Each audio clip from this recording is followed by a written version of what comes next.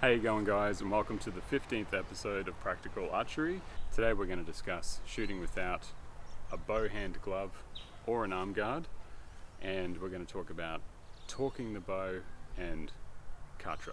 So the first thing is how to shoot an arrow using your hand as the arrow shelf and not having the arrow scrape your hand. The way to do this is to knock the arrow, instead of being completely straight, creating a 90-degree angle with the string and the arrow. If you knock the arrow a little higher, so the arrow is on a slight downward angle, that will actually result in the arrow rising a little bit as it passes the bow staff. I didn't feel the arrow touch my hand, and what you'll also notice is my arm is slightly bent and I didn't strike my forearm with the string. With Olympic recurve archery, you have a straight left arm, and you can see right here that the bowstring is touching my forearm, which means that when I release, it's going to strike my forearm.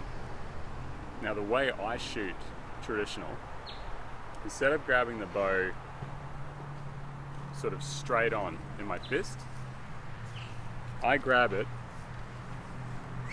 slightly to the side,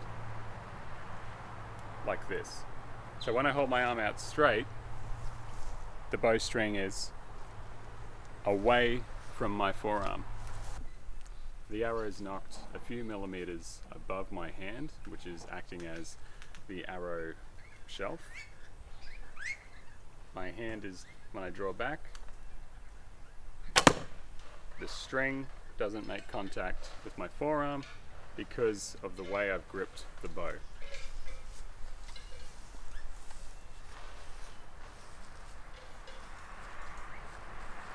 This is what I do as opposed to gripping it straight on,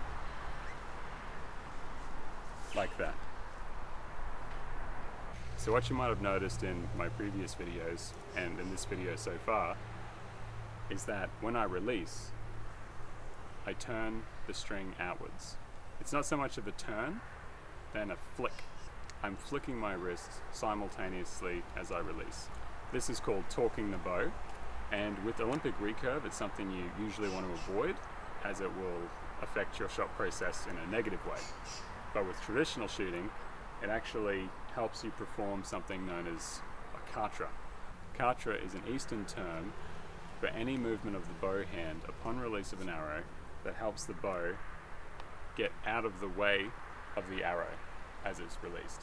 When shooting off the right hand side of the bow, you would Khatra by flicking the bow outwards. When shooting off the left, you'd Khatra by flicking it inwards. Now, when you flick it inwards, you're making contact with your forearm with the bowstring. You're going to get string slap. So one thing you can practice is a simultaneous downward motion of flicking the bowstring out to torque the bow away from you, and then go down. Right hand side, left hand side. One great piece of advice that I learnt recently while watching one of Armin Hermer's videos, and if you haven't heard of Armin Hermer, you should really check him out, is actually listening for whether or not a Khatra was performed effectively or not. You'll hear that little clunk, it's a little flick. So that means that I didn't actually perform the Khatra effectively. When the arrow is released, anytime you shoot the bow, when it's in full draw, the string has so much kinetic energy that as soon as it's released, and you need a slow motion camera to see this, as soon as it's released, during this whole process, the arrow is wobbling. You can't see it, but it's happening. And then the Khatra, when it reaches the point when it's going to pass the riser, the arrow actually wobbles into the riser. So what the Khatra avoids is the inward motion of the wobbling arrow as it processes the energy being transferred from the bowstring into it, and just gets it out of the way, so that the arrow can then straighten up and carry a straight flight path. Now and again, that's just how I do it so far. The Khatra term encompasses any movement that you do. You'll see some people do arrow on the right hand side of the bow and they'll really throw the bow forward. So it's an umbrella term for any movement of the bow hand that helps the arrow leave the bow without colliding with the riser.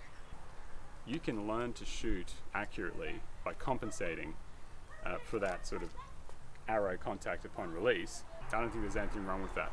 It's just another way of shooting. So shooting without Khatra, you can be accurate, you just compensate for that arrow knock, and then shooting with Khatra, you're just learning to shoot without the contact of the arrow. I shoot 70 meters with a horse bow. I shoot it on the left hand side, and I'm aiming like this. And I take a lot of time to evaluate where I'm shooting, and I almost always make contact on the left hand side of the bow, and I'm pretty accurate at 70 meters. So you can absolutely shoot without Khatra on a horse bow, and you absolutely can. I am yet to really encounter any problems with not using it when I shoot.